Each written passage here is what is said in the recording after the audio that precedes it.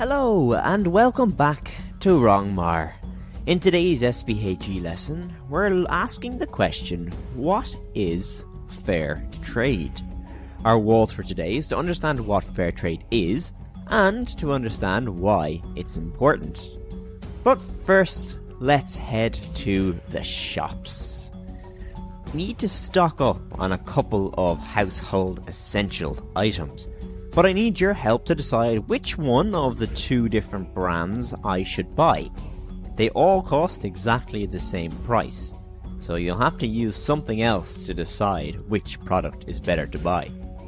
For each decision, write down which one you think I should get, and give me one reason why I should pick that one. You ready? Okay, first up is some tea. I need to restock on tea. So I've got two choices. I can either get the Tetley's green tea on the left side, or I can get the green loose tea leaf on the right side. Which one do you think I should go for? Pause the video and write down a reason why. Okay, next up is coffee. I have two choices. I can go for a Nescafe Gold, or I can go for Jacob's Mild. Which one of these two do you think I should go for, and why? Pause the video and write down your answer. Okay, and I need a little something to nibble on while I'm drinking these drinks, so I'm going to look for a bar of chocolate. I have two choices. I can either go for original dark chocolate, or I can go for the Amul dark chocolate. Which of these two do you think I should choose, and why?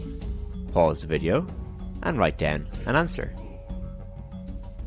Okay, I've gathered everything I need. It's off to the checkout. I wonder though, why did you choose some products over the other one? Was there the same reason every time or different reasons? One thing you might have noticed on the front packet of some of those products was a symbol that looked like this. Did you notice it? What do you think it means? Pause the video and write down an answer. We are really lucky that we live in a developed country. Developed countries, like the countries of the European Union, Ireland and America, have lots of people who have extra money to buy different products. In these countries, people have to make decisions every day about the things they want to buy, just like you had to.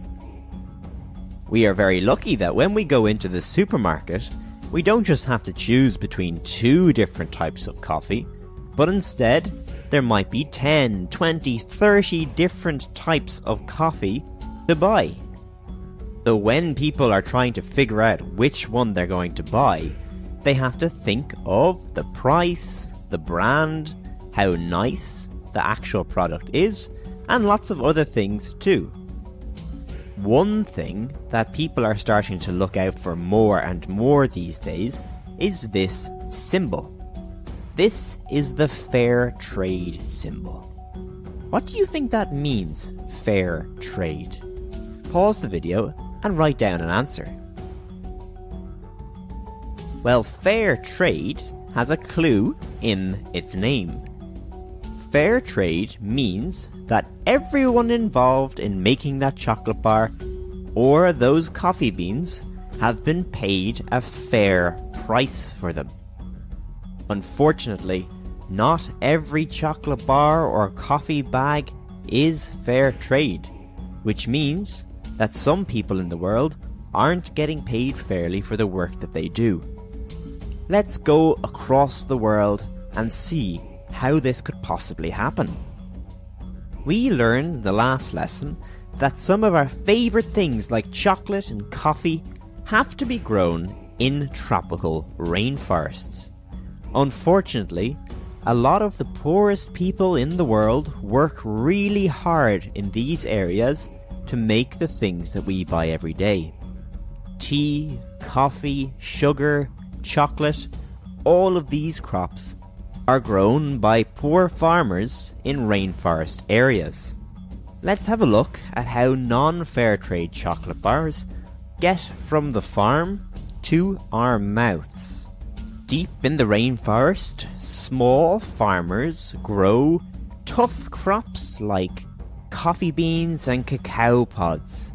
These are hard to grow and take a lot of work, so the farms are quite small. These farmers are poor, so they can't really afford to hire help or to get machinery. When the beans are ripe, the farmer sells them to a big company. The company offers him a very low price for his whole crop.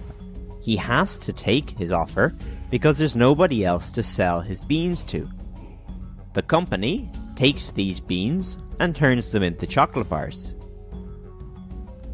People buy the chocolate bars for cheap prices in the shops, and the money from the chocolate bar goes back to the company who made the bars, not to the farmer who grew the crops to make the bar.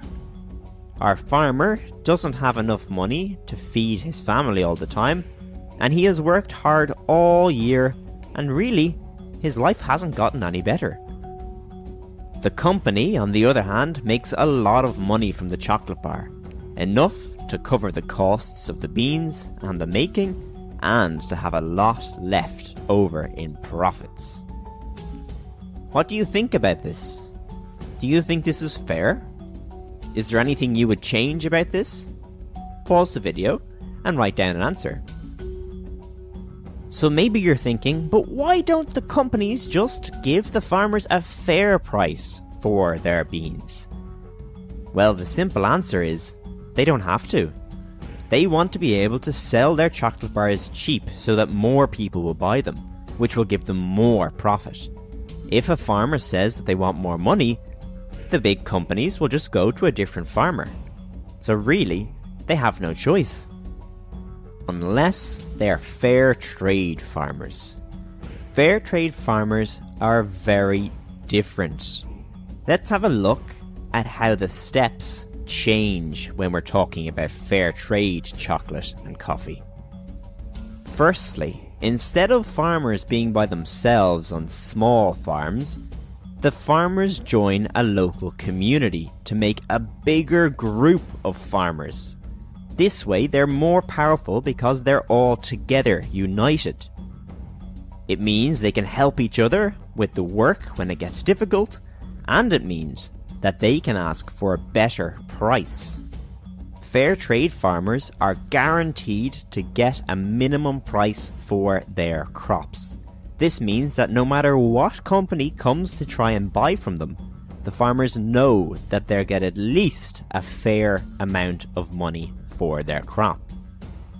As well as getting a fair wage for the work they do, farmers also get extra money from fair trade. This money can be used to spend on anything they want in the community. So they might dig a well, or they might build a school or a hospital to make life a little bit better for the people who are working so hard.